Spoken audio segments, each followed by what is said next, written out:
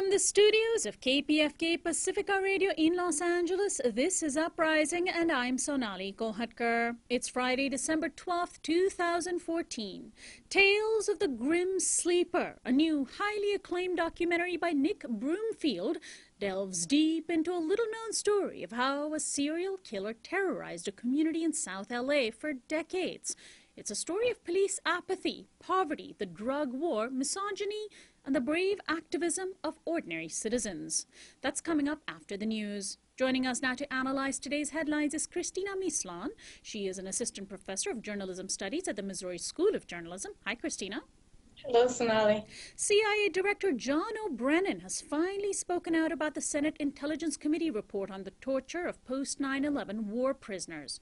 Addressing the press yesterday, the embattled agency head vehemently defended a program that included letting prisoners freeze to death, violating their bodies in what amounted to rape, threatening to kill their loved ones, and wrongfully imprisoning people who have no connection to terrorism or crime.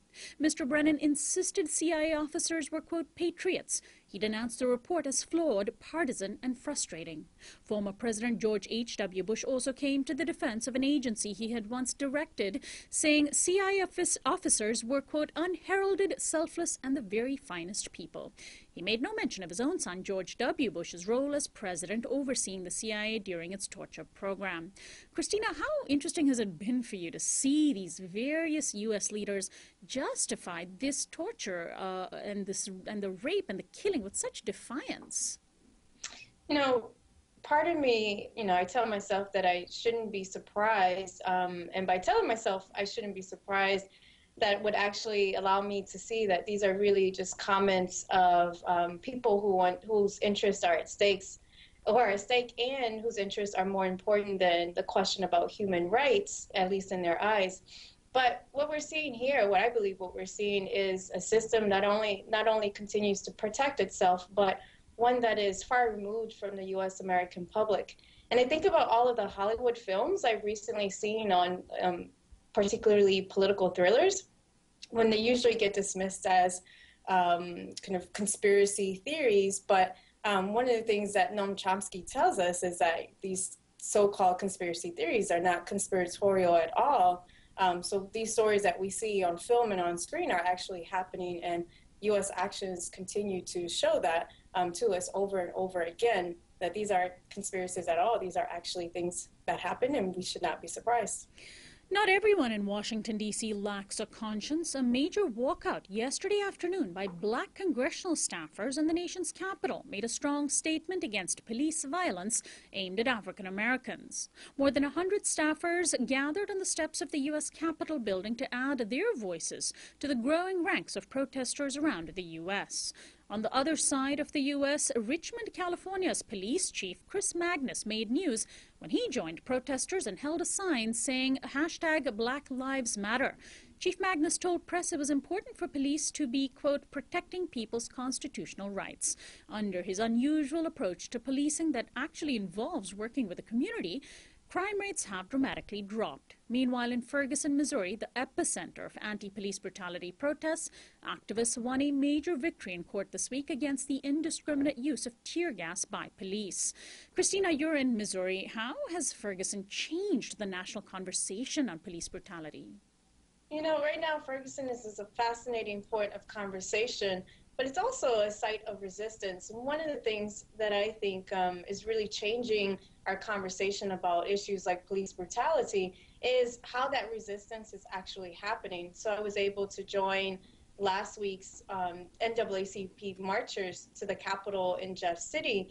And with the union of NAACP marchers and younger Ferguson protesters, I was able to see a conversation that emerged that really questioned what we are suggesting as solutions. So, for instance, the idea that voting would be some sort of kind of all-encompassing solution, or using cameras. And what we're seeing over and over is that these are not solutions that are going to completely eliminate police brutality, right? And as one person said in that conversation, we've been voting for 50, 60 years, but not much has changed. Right. So I think that's part of the national conversation. What are these solutions? And then finally, the Justice Department yesterday announced it would no longer pursue cases of pot cultivation or sales conducted on Native American reservations, even in cases where it is illegal in the state that the reservation is on.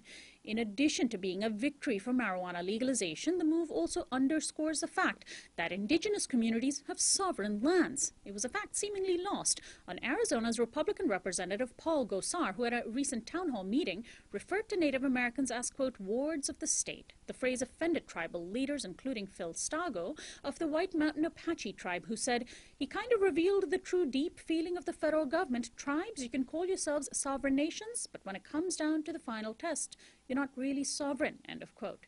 Representative Gosar has yet to retract his statement, and one of his fellow Republicans lashed out at the fact that people found it offensive, saying that Stago's statement amounted to race baiting. Cristina, how do you respond to that? Well, and that comment won't be retracted. And so we shouldn't at all be surprised that yet again, another white politician accuses a non-white person of race baiting. It's one of the most annoying things ever. But the conversation here really is reflective of this historical legacy in this country, which is to deny Indigenous communities real sovereignty. And really, this is an issue that extends way beyond U.S. borders. There's a global movement right now, both on the part of multinational corporations, including oil industry, and Indigenous communities who wish to preserve their lands and their livelihoods. So the real issue has nothing at all to do with the race baiting, but it's a conversation about the ability for Native communities to protect their land and that land that's being pillaged by these multinational corporations. Cristina, always a pleasure to have you on. Thanks so much. We'll talk to you next week. Thank you. Cristina Mislan is an assistant professor of journalism studies at the Missouri School of Journalism. This is Uprising. We'll be right back.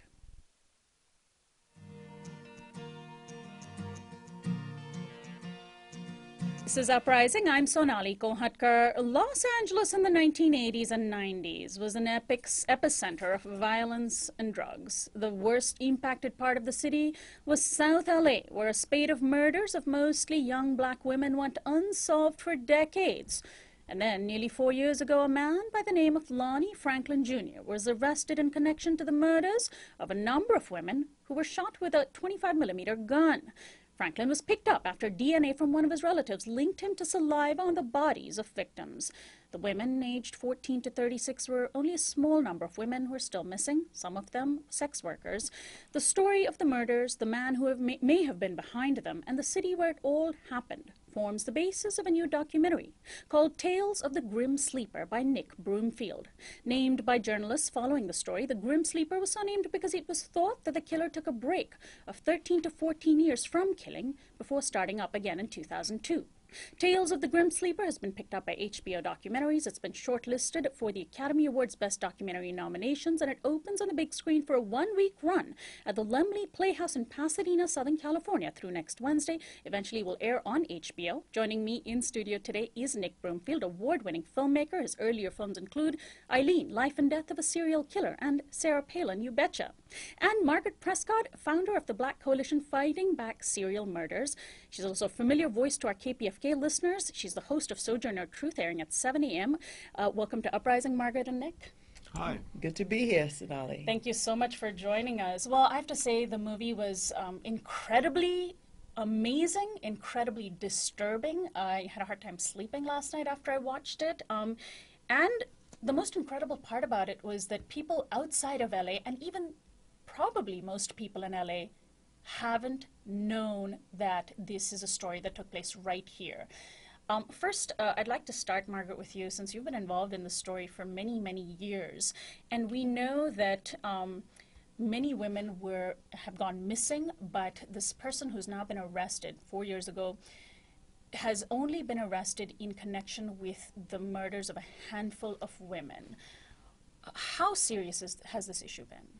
It's been very serious because I think anyone watching this program, listening to this program, would know and recognize very well that if it was one young white West Virginia student that goes missing, it's on the news every day. The whole world knows about it.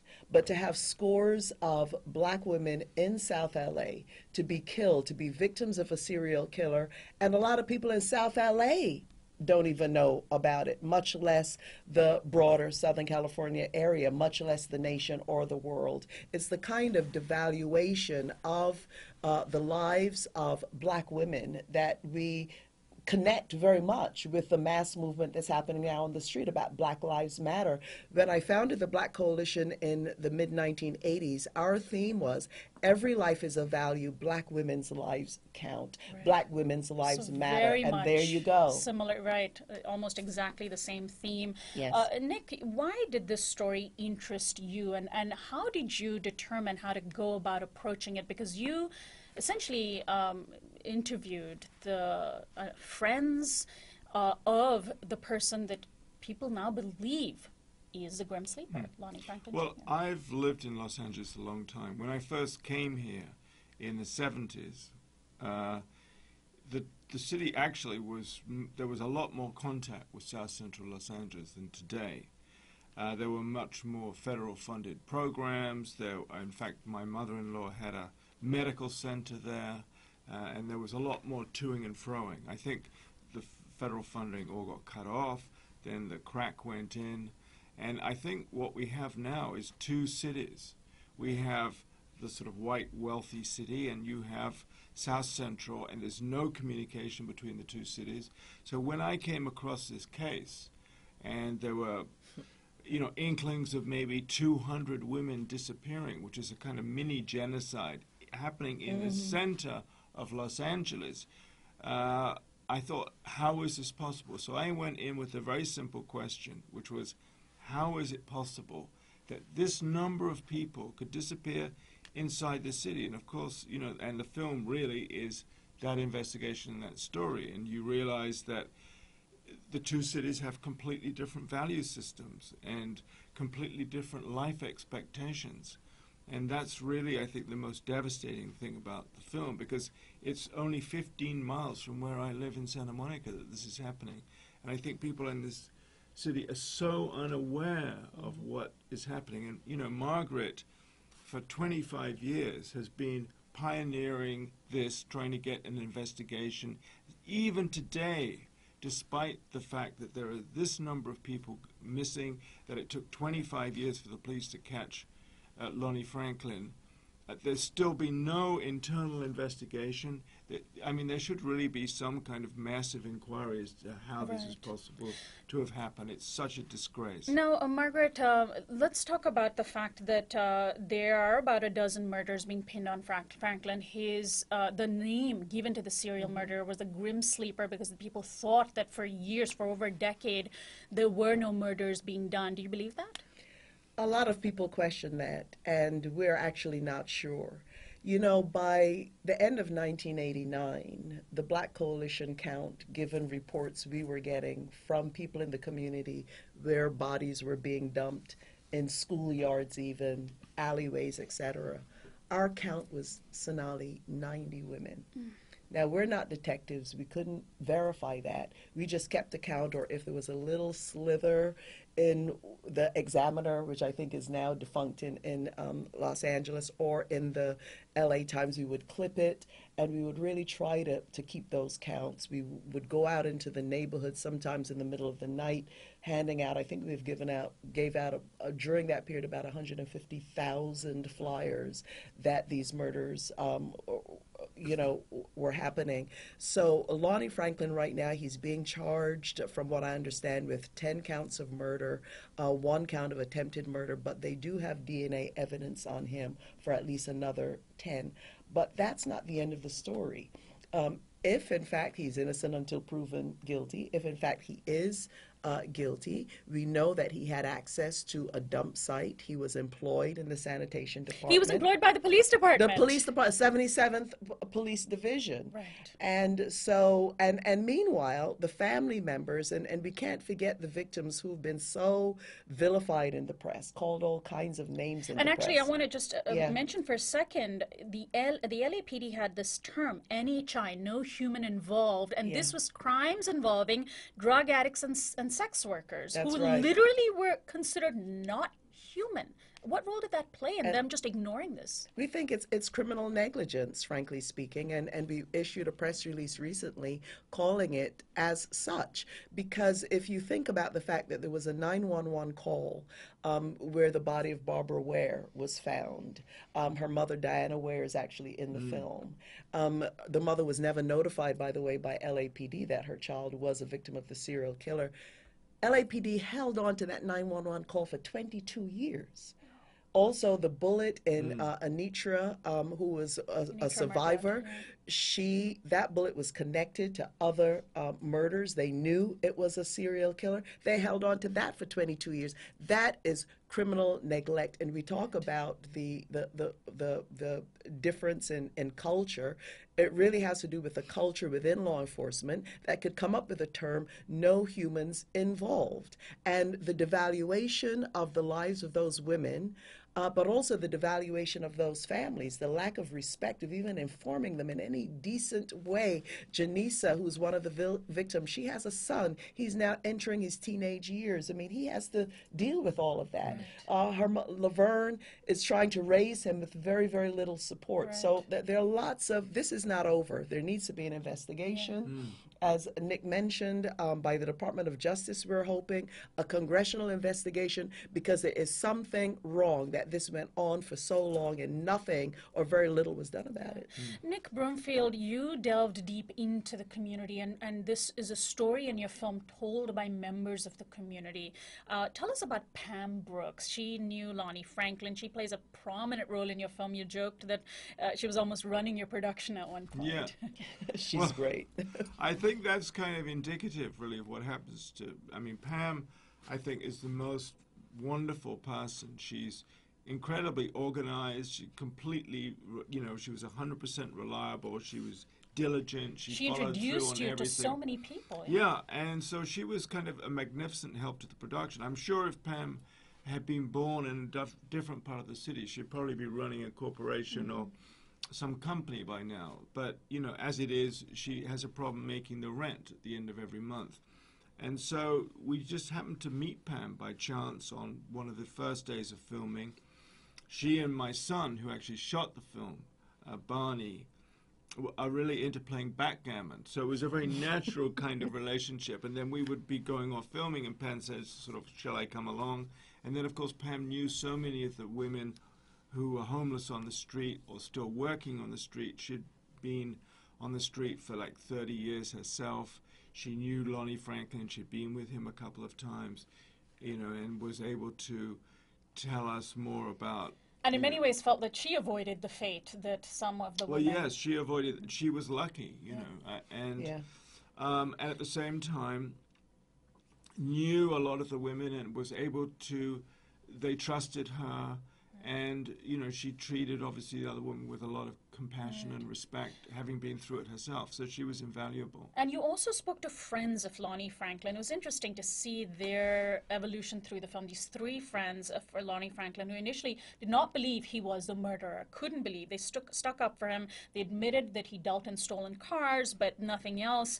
And everyone who knew him seemed to like him. But then they came back to you in the course of the film and then told you things that just were so obvious.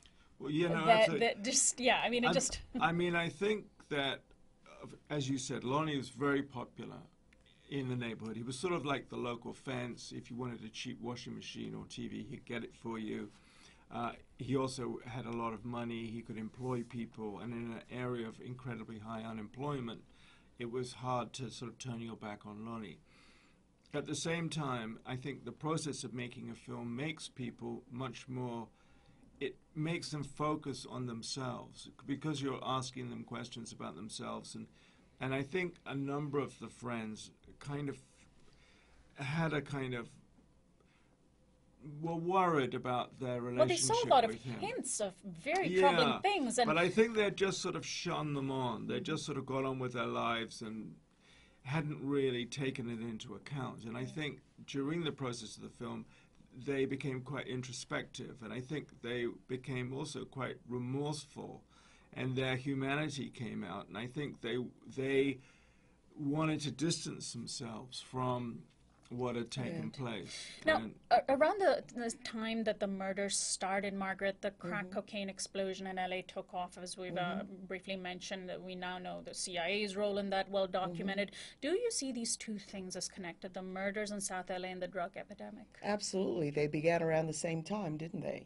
And, looking at Lonnie's friends and at the community, we see a community that's been devastated. We see very, very high unemployment rates. We see very little for young people to even to go outside and play, much less to be able to get some kind of income. We see the safety net shredded, where single mothers, can no longer get any access to resources. And I've had young people say to me, you know what, I'm going to go out in the street and do what I need to do to help to take care of my family and help take care of my mother. And that enabled somebody like Lonnie Franklin to prey on young people. And also, a lot of the things that might seem quite shocking to an audience in Santa Monica, honestly, because of the devastation, is quite normal. Somebody is dealing in stolen cars. Somebody could get you stuff, and you don't ask any questions. I mean, when you have a community so devastated with so few resources, and people who are considered like the bottom layer, kind of like a throwaway population, a population of people who've been criminalized, which I think we can't forget either, because a lot of serial murders start with sex workers, because it is a vulnerable population who are criminalized. People know that. No humans involved. So Nick's film is very much part of a national context, because it really shows a slice of a community that most people would like to forget about, even among the black middle class, that they really don't exist, but they do in South LA. They do in Ferguson. They do in Staten Island. They do in Bedford-Stuyvesant. This is a national story. Yeah, it's all the same reflected. thing. A pocket of serial killers of black women in Cleveland, Ohio, the same place where Tamir Rice was shot. Now, one of the people that you interviewed, Nick, is a friend of Lonnie Franklin's named Jerry, who admitted to you on camera that Lonnie Franklin would torture women in front of him. And at the time you filmed him, the police hadn't even interviewed him. This is a man, and Lonnie also admits that he had been convicted of prior crimes. His DNA should have been in the system. I know there was an issue around a proposition and people's privacy rights with DNA. Why did it take so long? Why were the police not interviewing the same people that you were interviewing? Maybe they have in the time since. Why was his DNA not in the system? And why did it take so long to even authorize looking for the DNA of one of his family members? Eventually it was his own son's DNA. When actually there was a big screening of the film at the Egyptian a couple of weeks ago, and the whole kind of task force came along to see the film. And this is the police task force. This is the police task force, yeah. And afterwards I said, I can't believe that you haven't talked to Jerry. I mean, Jerry said he knew half of the 180 women that were found. Lonnie Franklin took pictures of all the women that he was with. 180 of these pictures were found at Lonnie's house. Jerry said he knew half of those women because he went out with Lonnie every night picking up women. Yet the police still have not talked to him, and they still haven't talked to him. I mean, as of 2 weeks ago, the police had still not talked to Jerry. And I said, how is this possible? And very lamely, the main detective said, well, Jerry wouldn't talk to us. So kind of like, what's the point? I mean, they couldn't subpoena him? It is so lame and ridiculous. You just think, well, what do you have to do? So I think there is no pressure on them to get to the bottom of it. It's much more convenient to say, well, all the victims are probably in landfill somewhere. There doesn't seem, if there seems to be no real need to get some kind of closure. Yeah, and the pre-trial has been going on for the last four years right now. The family members are getting increasingly frustrated because there's now talk about maybe even continuing the pre-trial process for another year. Why is that? The defense attorney, I understand, is stalling because he wants now to have 900 pieces of evidence removed from Franklin's house to be photographed. So there's definitely stalling tactics. Now, Yeah. How strong, Margaret, is the feeling in South LA of the LAPD having botched this investigation? And at the press conference when he was finally arrested, after he was arrested, it seemed as though the LAPD really tried to rewrite the history with then Mayor Villaraigosa. I'm paraphrasing, saying something like, this is 25 years of diligent and dedicated police work, which you then, I think, tried to correct the record, Right. uninvited. But Yeah. how deep is this feeling in South LA that we are a community that's been ignored? Because if this was white women in Westwood, it would have been a whole different story. Everybody knows Everyone that. knows that. You just ask anybody and they will definitely tell you that. And with the press conference you referred to, I mean, it was really outrageous. And I don't think the police chief had anybody in public take the mic from him in that way. They were all, quite stunned. But people in the community were really glad that happened, right? We're really glad that happened, because there has to be some kind of accountability. And Sonali, I can't tell you the trouble that we have had for decades now getting people to pay some attention. I mean, even people who would. I also think there's some sexism involved in this, frankly, because I do think that if this was 20 or we suspect now as many as 200, a mini genocide, black men who were killed, the Reverend Al Sharpton, the civil rights leaders, they all would be down here. But actually, I had one of the leaders say to me, Margaret, there's a moral issue involved. And I said, yes, the moral issue is that women are being killed. He meant the moral issue was that this particular woman who was found down from his church was a sex worker. So because This is they what were we're up sex against. workers, and not all of them, some were. Yeah. Or crack. Caught up in the crack. Addicted to drugs. So Yeah. Throwaway people. Right. No humans involved. Finally, Nick Broomfield, what has the reaction to your film been so far? Congratulations on being shortlisted for Best Documentary at the Oscars. Where is it heading? I know people in Southern California, I mentioned, can catch it at the Lumley Playhouse this week through next Wednesday. What about people around the rest of the country? Well, I think, we're talking about having a screening in Ferguson. It's going to be in New York later on this month. I'm getting it out there as much as I can. There are a number of local screenings around LA. I think we've got to get a dialogue going between the city council, who need to recognize that they have a real crisis on their hands here with the rest of, with South Central. So I think those channels need to be opened up. And I think there needs to be a sort of, this needs to be part of the national debate. We need to get an internal inquiry going as to how this was possible. And a memorial, a permanent memorial for the victims, which the Black Coalition is working on right now. And of course, it'll be at HBO. Right. HBO will So be people It'll will be going be able out to- in HBO, I think quite soon, so that it's part of the national debate. Again, the name of the film is Tales of the Grim Sleeper. It's director Nick Broomfield, and one of the very prominent people featured in the film, a familiar voice to our KPFK listeners, Margaret Prescod. She is the founder of one of the main organizations fighting for justice, the Black Coalition Fighting Back Serial Murders. I want to thank the two of you very much for joining us, and best of luck to you. Thank you, Sonali. Thank you. Thank you, Sonali. This is Uprising. We'll be right back.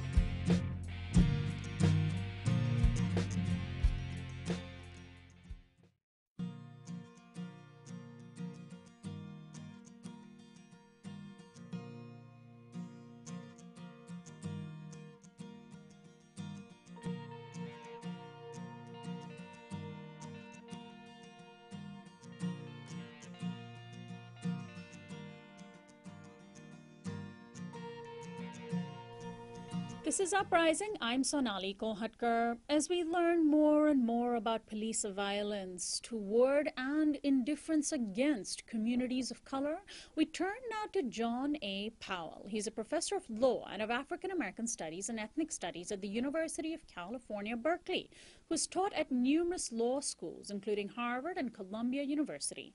Mr. Powell is the executive director of the Haas Institute for a Fair and Inclusive Society, an expert in civil rights and civil liberties. He's written extensively on structural racism, racial justice, and poverty in the U.S., South Africa, and Brazil. His books include In Pursuit of a Dream Deferred and The Rights of Racial Minorities, the basic ACLU guide to racial minority rights. His newest book is called Racing to Justice, Transforming Our Concepts of Self and Other to Build an Inclusive Society. Just a month ago, John Powell spoke at an event in Berkeley organized by KPFA Pacifica Radio, and we want to play an excerpt of his speech today, which you can get by calling 1-877-378-8669 anytime this hour and making a $75 pledge. You can also go to freespeech.org. Here is John A. Powell. If you think about the formation of the country at the beginning of the Constitution, we had Congress divided into two sections, not Democrats and Republicans. One half were for those who supported slavery. The other half was for those who opposed it. That was the divide in the country up to the Civil War. The most pressing question in terms of political filter was, are you for or against slavery? And every institution that was brought into being prior to the Civil War had to actually go through that crucible, which means that all of our deep institutional groundings were heavily racialized. So think of something like the Electoral College, which we live with today. The Electoral College was in part a racialized system. We have a system where the South is going to come into the Union. They want to make sure that they have parity with the North. They don't have as many people. So they come up with this ingenious plan. We are going to count the slaves, who everybody knows is not really people. We're going to count them for the purpose of adding to our leisure the number of people in our state. It's called the 3/5 clause. And some people get confused and they say slaves were only considered 3/5 of a person. Slaves were not considered a person at all. It was the slave master that actually was enhanced by counting the slave, not the slave. And it created relative parity between the North and South. And so the first several presidents, including Jefferson, would not have won without the 3/5 clause. The 3/5 clause stacked the deck in favor of the South, and using the institution of slavery to do that. Now, I could do this with all the institutions, and this has actually been done by two authors, a number of authors, but Alicina and Glaser, in a book called Fighting Poverty in the United States and Europe, A World of Difference. And they talk about American exceptionalism. What actually produced that exceptionalism? How does that exceptionalism actually express itself? And one of the things they say is that when you look at the exceptionalism, not just in terms of our stingy welfare program, not just our exceptionalism in terms of our possessive individualism, not just our exceptionalism in terms of our racial brawling, but our exceptionalism in terms of our institutions themselves, states' rights, federalism, winner takes all, the role of the Supreme Court. They say all of these can only be understood through the lens of race. Now, this is important because when we think of race, we think about, oftentimes, we default to, when we talk about race, we're talking about black people. Maybe we're talking about Latinos, maybe we're talking about Native Americans or Asians, but mainly we're talking about black people when we say race. That's the thought. You say race, people think black people. And you always get the question, I always get the question, why are we even talking about race anymore? Aren't we beyond that? We don't have to see race, and now there are all these people who are not black. They're not white, but they're not black, so can't we talk about something else? It's not simply a question of conversation. If you look at our institutional design, how we structure our institutions, how our institutions are different than any other country on the planet. You simply can't understand it without understanding race. So when we talk about race, we're not talking about what black people get. You all are affected by the Electoral College, everyone in here. It's a racialized system. So let me give you a more recent example of that. There's a book by Ira Katznelson, and those of you who are academics will recognize him as a heavyweight. He's a very careful social scientist. And some of you, like my friend Connie Heller, have struggled through 700 pages of his books as he talks about fear itself and how fear helped frame our culture and institutions in some fundamental ways that all of us live with. So he says that there are 3 primary fears at the time. He talked about war, he talked about the economy, but he also talked about the fear in terms of race. And he says this fear helped shape everything from the 1930s on. So what's an example of that? In the 1930s, during the Great Depression, and then during the Marshall Plan, the government was dealing with high unemployment. It decided to create jobs. We all know the Public Works Program. It literally created thousands of jobs. It built roads, it built bridges, and it put America back to work. But then something happened. The South was concerned because the Public Works Program didn't adhere to Jim Crow. It didn't adhere to the idea that whites always have to be on top. And so the South basically said, you can never do that again. The government can never be in the business of actually creating jobs. It redefined the role of government. John A. Powell is a professor of law at the University of California, Berkeley. He gave this wide-ranging, hour-long speech just a month ago. In fact, it was the day after the midterm elections.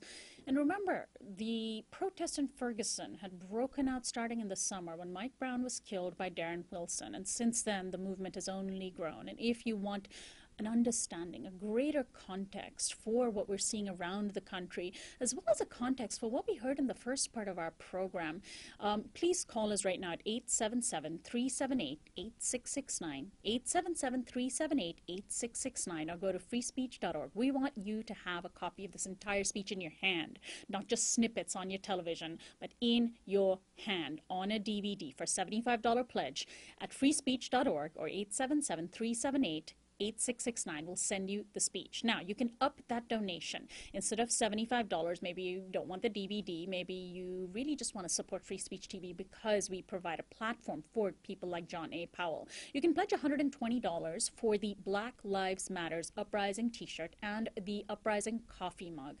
A beautiful black t-shirt that you can see on your screen with the white lettering Black Lives Matter. A rallying cry for this new movement we're seeing.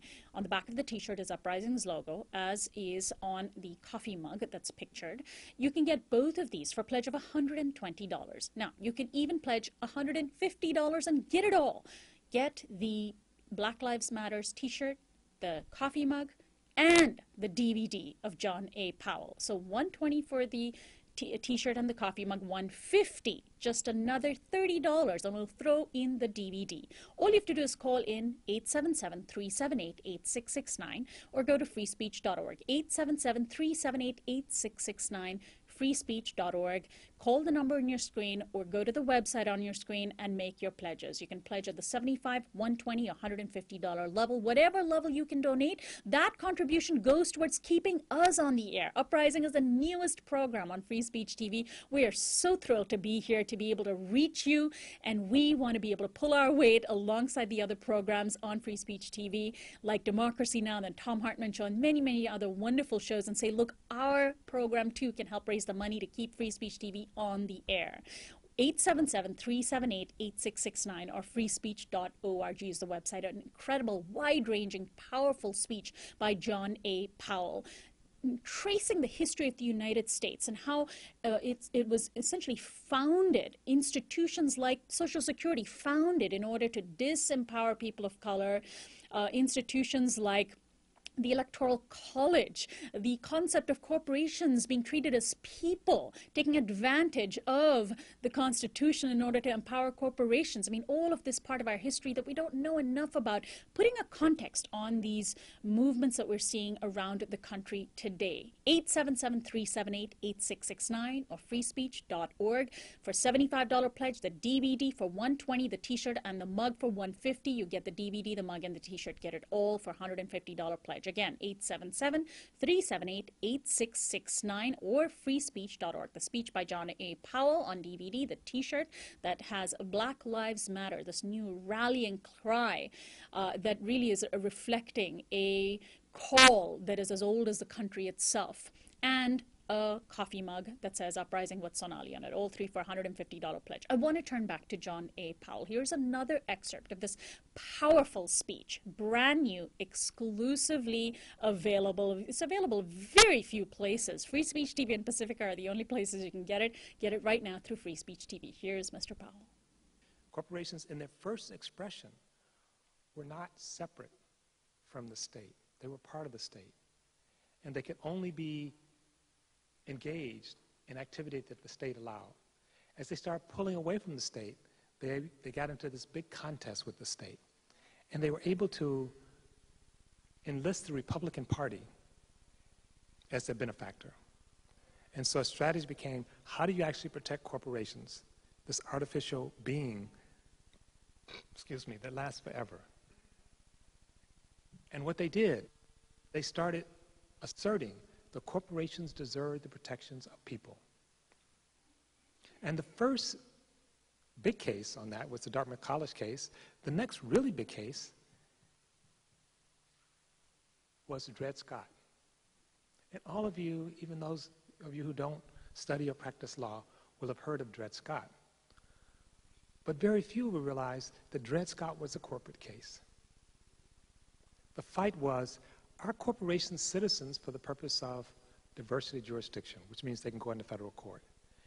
And the South was very upset with that. They said, if you grant them the right of citizenship,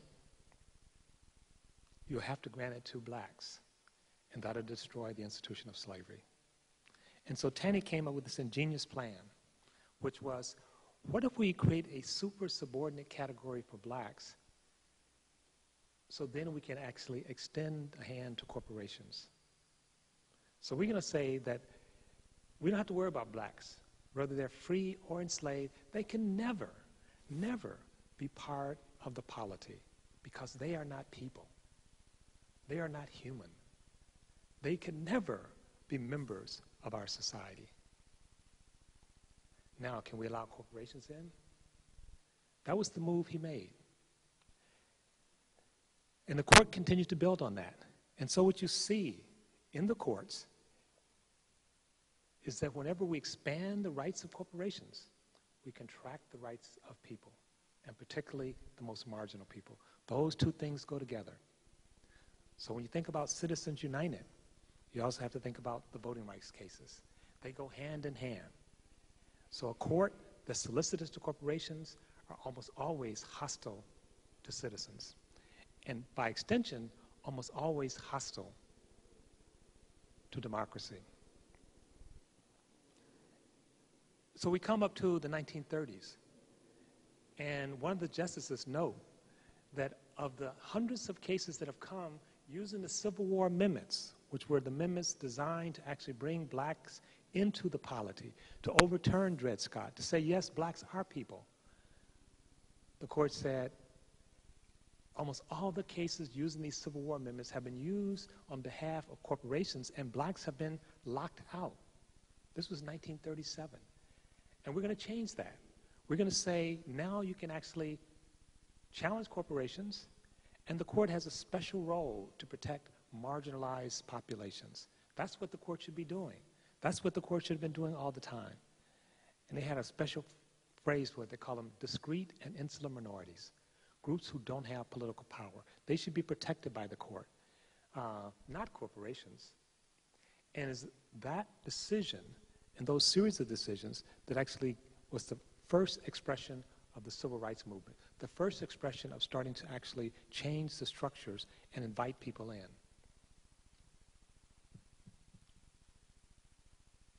So then we come up to the New Deal, which actually creates a different structure, a new structure, and invites more and more people in.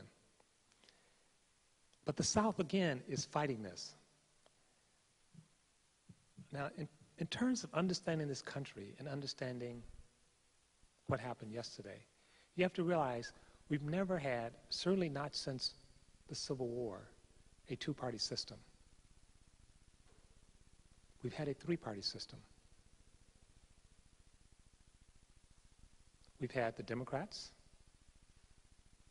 we've had the Republicans, and we've had the South. And the South has always been organized around race. They've always been organized around dominating racial hierarchy. And they will align themselves for a period of time with the Democrats. We had a special word for them. We call them Dixiecrats, because we're saying they're different than other Democrats. Their number one issue, their defining issue, is an issue around race. And they will say to Roosevelt, whomever, we will work with you, but only if you make race a central part of every piece of legislation that comes out of Congress. And so the New Deal was a great deal if you were white. It wasn't such a good deal if you're black. It wasn't even such a good deal if you're a white woman.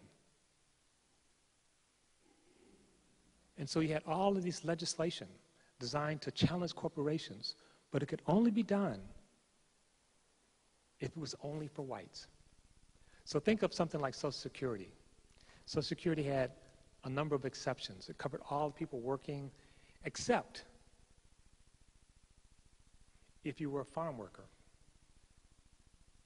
if you were a domestic worker, or if you were a stay-at-home mom. And with those exceptions, it knocked out virtually all Latinos, all blacks, and all women. But it didn't even stop there. It also said, in case we miss somebody, we're going to let the states administer this program itself, so the states could actually catch anyone who might filter through. So this program that created Middle America was a program for a certain group of people that was incredibly racially coded. John A. Powell laying out an incredible history, a little-known history. If you want the DVD of his entire speech, unedited, without us playing little snippets from it, call us right now at 877-378-8669, 877-378-8669, or go to freespeech.org and order for a $75 pledge the DVD of John A. Powell. It's so important that we hear from you. We are in the middle of the Free Speech TV Winter Fund Drive. We need to be able to raise the money to keep this very important broadcasting outlet on the air. We are not corporate sponsored. We're sponsored by you. We are sponsored by our viewers. And if you don't come through for us, well, we don't exist anymore. So it's crucial that you step up to the plate and you say, yes, I want more information like this. You don't get this kind of historical context very many places, particularly in the media landscape. That's why Free Speech TV and Uprising are so important. Please call 877-378-8669 or go to freespeech.org. It's just a $75 pledge for this more than hour-long DVD with Q&A at the end, by the way, a very interesting and exciting exchange between the audience and Mr. Powell. If you'd like to up your pledge and make it a $150 pledge, we will send you the DVD along with the Black Lives Matter t-shirt and the coffee mug that has Uprising's logo on it. This is our pack that we are most interested in you getting. Why? Because not only is the donation level a little bit higher, but you get a lot for a small amount of money. I know 150 sounds like a lot, but you're getting a lot. You're getting a DVD that you really can't find too many places. It's a Pacifica exclusive that we're sharing with Free Speech TV. And the Black Lives Matter t-shirt that you can proudly wear. It's going to have Uprising's logo on the back, and you get the coffee mug. Now, you can just get the t-shirt and the coffee mug by themselves for a $120 pledge. Now, that just amounts to $10 a month. And all you do is call 877-378-8669, 877-378-8669, or go to freespeech.org.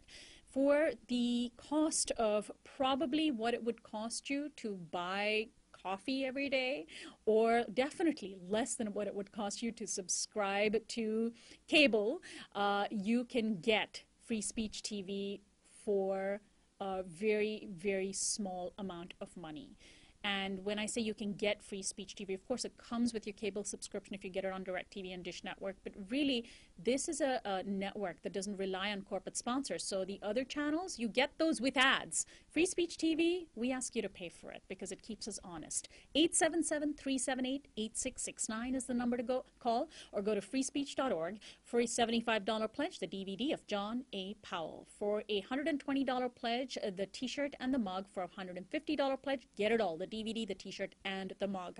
And that's incredible because $120 gives you the T-shirt and a mug. You just up it with an extra $30 and we'll give you the $75 DVD for the $150 pack. If you can't keep track of everything we've been telling you, doesn't matter. Just call the number and ask them what you would like, what you can get for the amount that you'd like to pledge, whether it is $75, $120, or $150, and our phone answers will explain it to you. 877-378-8669, or simply go shopping on freespeech.org. We don't like to encourage mindless consumerism, but we think this would be mindful consumerism because your consumerism in this case, and of course these are donations, will go toward keeping Free Speech TV on the air. 877-378-8669 or freespeech.org. Let's turn back for one last excerpt, if we can fit it in the last few minutes of our program, of John A. Powell speaking just about a month ago. Now, I said race continues to change. So the New Deal and the Marshall Plan, by creating this social space, for the first time the United States had social welfare in a serious way. It created a new identity, a new white identity. Whites traded in their ethnic identity, Irish American, Italian American, German American, for a new identity called white Americans. And in trading that in, it wasn't just an idea. It's never just an idea. It's like, how do you actualize that? How do you operationalize that? And the way they did it was they created something called the suburbs. The suburbs was the new space that the new white Americans would live in. So we get a new identity in the 1940s and 50s, a new white identity. But at the same time, the government was very clear, this is not for blacks. So it drew a hard line. So it also created a new black identity. And we lived with that until the 1960s. And in the 1960s, something happened. We had a powerful expression of the civil rights movement. And that movement basically said, we too, blacks, Native Americans, Latinos, and then later women, we too should be part of society. We too are people. We too want to be part of the social welfare system. And Johnson heard that call. And he said, yes, the New Deal was flawed because it was a racialized movement. We should actually build a society that's fair and inclusive. So he signed a Civil Rights Act in 1964, and he signed the Voting Rights Act in 1965. But in signing it, he said, I've just given the Republicans the South for at least a generation. And the Republicans said, thank you, we'll take it. And out of that came something called the Southern Strategy, which was, how do you realign the South? And the South hated Republicans because they had engaged in the war of aggression, which is what they call the Civil War. It was the war of aggression against the South. So they hated Republicans. And the only thing they hated more than Republicans were blacks.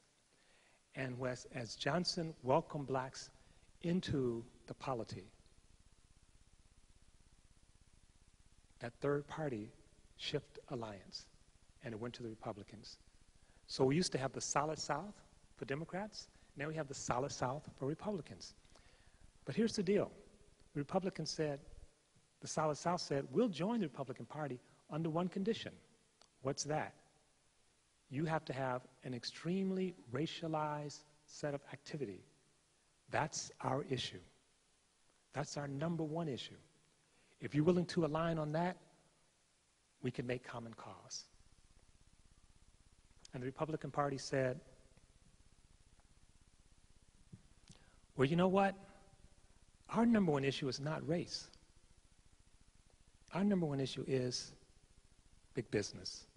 Our number one issue is the 1%. So we can figure out a way of marrying a neoliberal agenda and a racial agenda, we have a deal.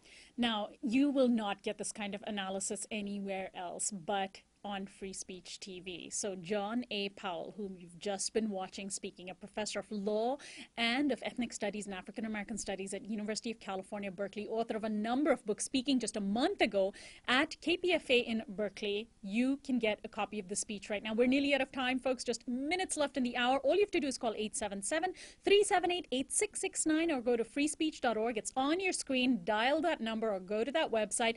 For a $75 pledge, you get the DVD. For a $120 pledge, you get the Black Lives Matter t-shirt and the coffee mug. For $150, you get all three. So all three items on your screen right now, the DVD, the t-shirt, and the mug for a pledge of $150 at 877-378-8669 or go to freespeech.org. Very important that we hear from you. We want to be able to raise as much money as possible for Free Speech TV and say to Free Speech TV, look how much your viewers appreciate your newest program. We're so grateful to be here. This is such an important outlet, reaching so many of you around the country for the first time. And, you know, we know that this is a very, very difficult time for many of you. We appreciate every dollar you can donate. It's the end of the year. Make your end of the year giving to Free Speech TV right now. 877-378-8669 or freespeech.org. The speech is wide-ranging. It's more than an hour long. It's got Q&A. You can't get it anywhere else. It's exclusive to Pacifica and Free Speech TV. And we want you to have a copy of it so that you can have conversations with your neighbors and your friends about the issue of race